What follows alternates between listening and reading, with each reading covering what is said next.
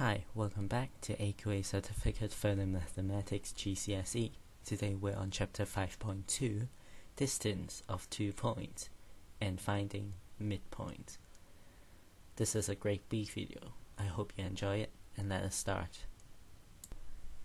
So, now we are going to do something with coordinates. And according to the last video, we've learned the gradients, but for this part it's entirely different because you really don't quite need to use gradient at all. The fact that finding midpoint and distance requires you to use Pythagoras, which is one of the most basic skill that anyone who do math need to know. Just remember, think of 1 unit of x or 1 unit of y as 1 cm or 1 meter, and don't get confused, they are all the same. So here I have a line on coordinates without a graph paper, so you can just read it out, which is most of the time how exams plan out. Is don't give you any graph paper as background, and you have to really algebraically calculate the answer. And so how do we find the midpoint first? What you need to do is to average out the top and the bottom coordinates, which is 3 and 9 as x, 5 and 9 as x. How do you average it? You add them up and divide by 2, and so it will kind of look like this. This is the midpoint. So how do you calculate this? No brainer, you try it. So 3 plus 9 is 12, divided by 2 is 6, 5 plus 9 is 14, divided by 2 is 7. So the midpoint C is 6, 7. And so I will label, well, not C but M, always M, for midpoint. There we go. So we have the midpoint. Isn't that quick? Well, now to the real thing. How do we find the distance of A to B? It surely isn't 9 minus 3 or 9 minus 5, because it is not. So what we need to do is Pythagoras. So let me see how to construct a right angle triangle from here. So I'll give you 5 seconds, well 2 seconds to think. Why is this definitely a right angle?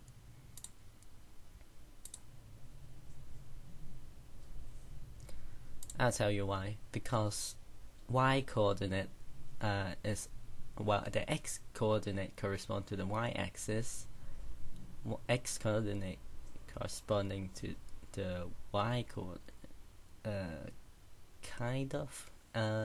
Doesn't matter, you just need to know that this is behind the grid that is right angled. So now, time for some Pythagoras. How do we do this? First, we need to find this side, then find this side, and you can solve AB. But how do we find the vertical line and the horizontal line? Well, for the horizontal, you want to subtract the x-axis by another. So basically the x-axis is 9 minus 3. The y-axis otherwise is 9 minus 5. And there I have made much better triangle for you to see, and let us calculate. So for this, 9 minus 5 is, we know, 4. 9 minus 3 we know is 6.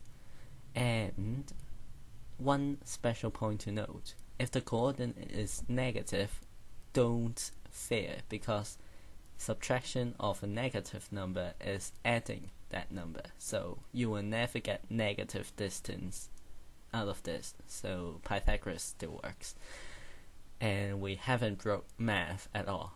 Okay, so basically D will be the root of 4 squared plus 6 squared, and I need the root sign just like this. It's terrible.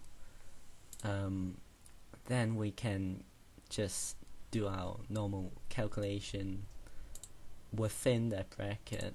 Well, within that square root is 16 plus 36, which is 52, and we square root it as root 52. And I know that is not the most simplified root, because this number is divisible by 4, which you can extract a whole number 2 out of it. That doesn't matter. You can solve it yourself. I can't be bothered. So that's it for how to find the distance. And yeah. So special thing to note is that always subtract the smaller number from the large one, and that is true for finding distances.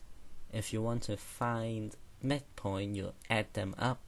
So if it's negative, you do add a negative number, which is subtracting. So yeah, those two, don't confuse yourself, and use Pythagoras well. Here's a great mathematician. Alright, 4 lines, A, B, M, N, P, Q, X, Y. These 4 lines are straight, and I want you to find their midpoint and their distance or length. So yeah, I'll give you some time to pause the video and I'll reveal the answer. There we are, the 4 lines and 4 midpoints and 4 distances, and that ends this video. And by the way, the distance are to 3 significant figures, and yes, I can't remember if this is rounded or not, but I think it is. Doesn't matter. This ends this video, and I hope you enjoyed it. If you did learn something, leave me a like, subscribe if you want to, give me some comments, and I'll see you next time.